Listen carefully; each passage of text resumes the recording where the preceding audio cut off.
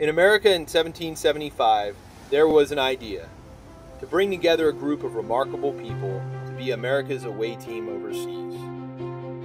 The United States Navy has always been America's away team, sailing the world's oceans, prepared to take action, whether called upon to conduct combat at sea, to enhance partnerships with our allies, to lend aid to those in need.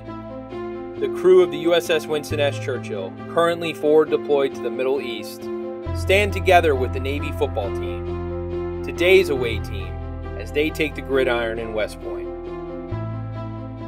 From the decks of the Churchill in the Middle East, go Navy!